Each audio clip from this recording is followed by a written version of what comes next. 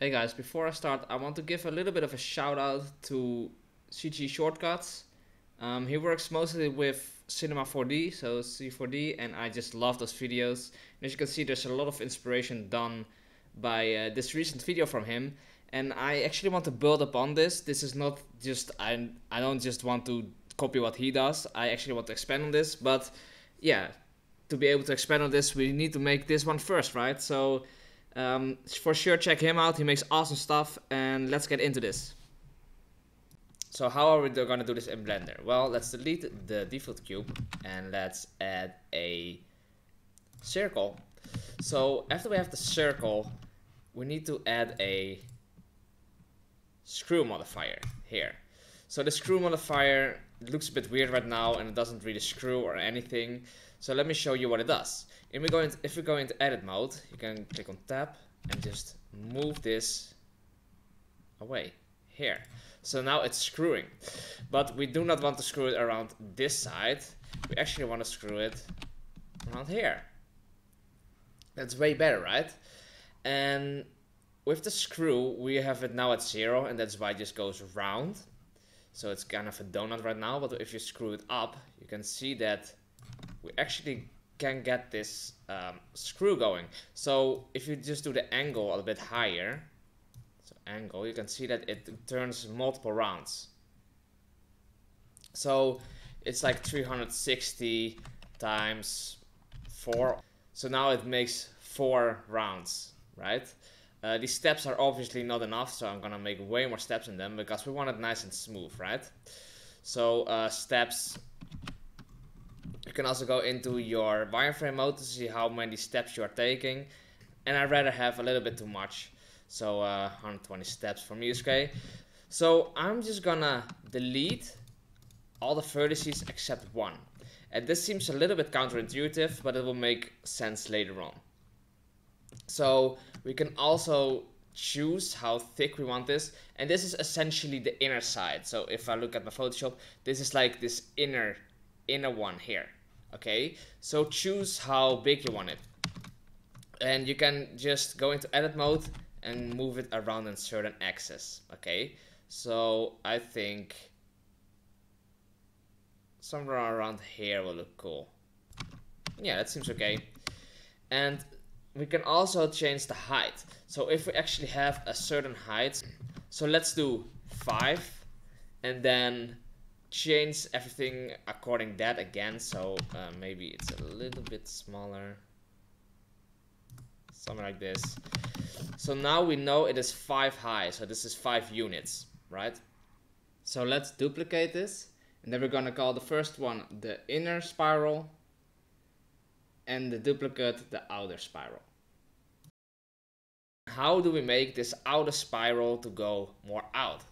Well, it's quite easy actually, and that is we need to add a, make sure you're in the middle by the way, and add lattice. And this lattice is gonna move around our outer spiral, okay? So I'm gonna move this around the z-axis for 2.5, gz 2.5, and now it's perfectly in the middle. And I'm gonna scale it up so just so everything fits inside, and then scale around the z-axis also till everything fits inside. Okay, it does not have to be too specific, just make sure everything fits. Awesome. So this is a lattice, and if we select our outer spiral, and I'm gonna hide off my inner spiral for right now, but if we're gonna select our outer spiral, we can also give this a lattice deform modifier and select the lattice. Now if we move this lattice around, so I'm gonna select it, you can see that everything inside it will move with it, okay? And we want the inner ones to move out, but you can see that we cannot move it. So if you actually go into here, you have a new little tab. You can put the resolution up. So I'm gonna put the resolution up for every axis here. And now we have the ability to select the middle one and scale it up. But if you look from the top, you can see that it also gets squished together. It's quite hard to see, but I think it's better if we select all of the outer ones, like in the middle, and then scale them up a little bit, so just so we have a more of a rounded version. And if you want to be very sure, you can always add a cylinder in here and just use this as our as our reference to make it nice and round again, because it did make it a little bit less round, which is less desirable in my opinion. I hope that made sense. I'm gonna delete this again. It's round for us right now, so that's perfect. And so if we are gonna make our inner spiral active again, you can see that we have two different ones, right? And I think I'm gonna make the outer spiral a little bit bigger still.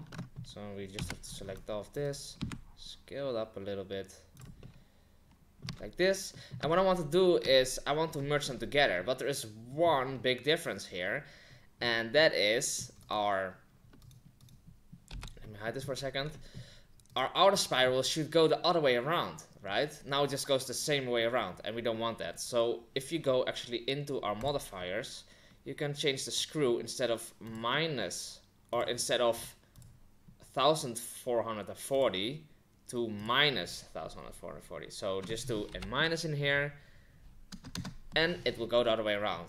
Awesome. So now we want to match these up, right? But they are too far away from each other. So if you go to your lattice again, and if you're gonna, and let's select our top and our bottom plane, not the middle, then scale and then shift set. Okay, scale shift set. It doesn't really show it for some reason. But I'm doing scale shift set because I don't want them to move around the Z axis. That's the only reason. And now I want it to move until they touch each other. And you can see that they touch each other quite weird. But around this is good. Awesome. So now for the outer spiral I can apply the screw and the lattice, and also for the inner one I can apply the screw, okay? So I can kind of delete this lattice for right now and join these two together. So I've selected them both and do Ctrl J. So right now I want to merge them together, right? So what we want to do now is I'm just gonna select these two here, and you can do it in wireframe mode and you select them both at the same time. Alt M and merge at center. And also here at the bottom, just do the same. Stay in wireframe mode, select them both, Alt M, merge at center. So you can see that they obviously make a sharp point downwards, and we don't want that. So now just select the top one and the bottom one and just scale them around the Z axis for a little bit. So now this one scales down and this one scales up, so they both go in the right way.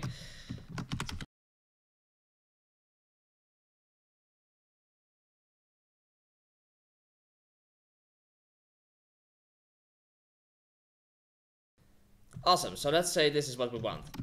Then we can go here and we need to give it some thickness. Well, if you select this and go to object, you can actually go to convert to, and we can convert a curve from a mesh. So now we have a curve instead of a mesh. And we have this neat little tool here, and that is we can give this curve a thickness. So if you go to geometry, you can actually give it a bevel and some depth.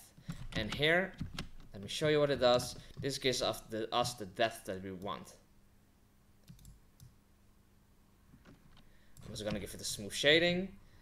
But here we have our forms. So I want to make it a bit thicker, and I will do it at point 18. Awesome. So if we make this a mesh again, object, and then convert mesh from curve, now you can see that we have a mesh again. And if we go to our front view, let's go to side view and select the lowest point, click on Ctrl E and mark the seam. Make sure when you mark the seam you hold Alt to select the whole edge loop. And I want to give this a seam, and also this bottom one, Ctrl E, mark seam. And we can go slide this out and get a UV editor in here. Select everything with A, U, unwrap, and you can see that we have a nice unwrap here. Awesome. So why did I want this? Well, if we go into shade editor, you can add a material, and we do not want just a regular material. We want to do it with a color ramp, and we need to show this color ramp on which axis we need to go. So we do a texture coordinate node in here, and I also always like to do a mapping node in between here, just so I have a little bit more control. Put this vector into fact here, and remember we had the texture coordinate, we did the UVs, so the UVs go in here. So now what you can see is it goes from black, dark, here, till white. So it just goes all the way over, and that is our color ramp. So we do not want black, of course. Let's start with a nice red. So I'm just gonna go here, RGB, and put the red all the way up. I also want to end this on red, okay? So I'm gonna put this also to red. Okay. So I'm gonna add another one, put this to 0.33333, and add another node, and put this to 0.66666. And let's give the first one a color. I'm gonna do this green, and the second one is gonna be blue. Okay, but you see that it ends already at green here, and we don't want that. So you can do this in multiple ways. You can change this in multiple ways. The way that I like to do it is just change the scale of your UV maps. So right now it's red again, but there is one problem. We have a lot of red now in our scene, which might not be desirable. And if you put the red at this point where it's just always a bit higher, now you can scale your model a little bit down, and you can see that both the sides go towards this point here where our UV is. It's a bit hard to explain, but it's just playing around this red value. See, so if I play around with it a little bit, you can see that now I kind of fixed it. And if you want more red, you can just put the X a little bit lower. I can see that I had some troubles explaining this while editing. Just the thing that you need to do is, in the bottom there is a seam, and you want to make it all red so the seam disappears. Awesome, so I personally like this, and the only thing that I want to do is I want the roughness to be all the way up, and that's kind of it for the material. So now I would like to go into cycles, and I want to add an HDRI, because right now it looks okay, but it doesn't look the best. So the first thing I want to do is I want to delete this light, and now it's all dark. And I want to add an HDRI. So if you go to the world and do an environment texture in here, then you open the HDRI. And by the way, this HDRI you can get for free on my website. The link is down below. So just get that. And I'm going to open our Studio Small. And now let's put the camera in a little bit of a better position. So item will be, I'm just going to put that 0, 0, 0, 0, 0. And now rotate it and move it wherever I want. Somewhere around here.